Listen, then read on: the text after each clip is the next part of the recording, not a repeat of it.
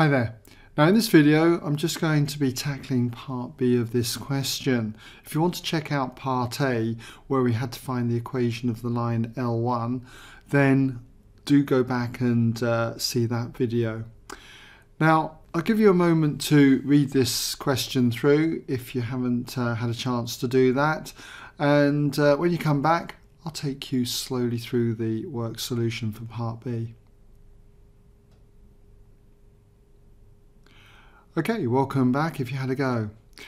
Now, before we start, what I want to do is sketch a diagram, because I think I know it definitely helps to be able to refer back to the diagram.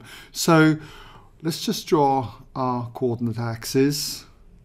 So we've got x-axis and y-axis, and we've got our parabola C with equation y squared equals 16x, and that is going to look, say, something like this. Okay, going through the origin, and it's symmetrical about the x-axis. So this is the curve C, and its equation then is y squared equals 16x. Now we've got these points P and Q. Okay, so we'll just put the points P and Q. Let's say that's the point P and this is the point Q. And we've got a line going through them, which is L1. We'll just mark that in there. Okay, so that's L1. Now we're told that the line L2 is perpendicular to the line L1 and passes through the focus of the parabola C. And where is this focus? Well, the focus of a parabola is, let's say, this point here. We normally call it S. Okay, and it's got coordinates A0. But what is A? Well, we get A from knowing that a parabola has the form y squared equals 4ax. So you can clearly see from here that A has to be 4. And so this point here is at 4, 0. So we've got a line going through here which is perpendicular to L1, and it's called L2. So I'll just mark that on as being L2. And we're being asked to find out the coordinates of the y coordinate, that is, of the point where this line L2 crosses the directrix. Now the directrix, let's just mark that on here, is a line back here which is at the point with x coordinate minus a. Let's just mark that on there, that the point here is at minus a. So we've established that a is 4, and so we know that at this point here r, the x coordinate is -4. I've only just got to get the equation of this line L2, and once I've got that, just let x equal -4, and we should be able to find out what the y value is. So that's basically the way I'm going with this question. I'll just write it out in a bit more detail for you though as we go through it.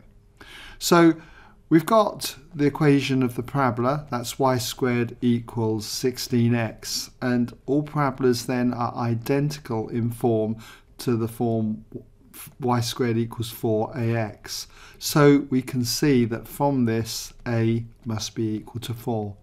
And that means that therefore the focus S, which has coordinates A0, is now 4, 0. And with that, I should start to be able to work towards getting the equation of L2. I need to get its gradient though, and I know that it's perpendicular to L1, so from L1 I should be able to get the gradient and then use the perpendicular gradient rule to get L2. So from L1 I know that if I rearrange this, remember this is the equation for L1, rearrange it to make y the subject, we can see that y would be equal to 4x plus 8k squared, and that is all divided by 3k. So if I divide each of the terms by 3k, then from this we can see that the gradient of L1 is 4 over 3k. So we can see then that therefore the gradient of L2 must be equal to the negative reciprocal of this. In other words, minus 3k over 4. So now that I've got that, I'm in a good position to get the equation of L2. So if we just come up here, we've got the equation of L2 is, and what is it? Well, using the general form for the equation of a line, y minus y1 equals m bracket x minus x1, using s as the coordinates for x1 and y1, then we've got y minus 0, okay, is equal to m, the gradient, minus 3k over 4, multiplied with x minus x1, x minus a, but we know that a was 4, so it's going to be minus 4. And we now know that at r, let's just put it in here, at r, we know that x is equal to minus 4. Okay, the directrix, remember, has the equation x equals minus a. So all I need to do is substitute this into here. Let's just call that equation 1, and we can say sub in 1.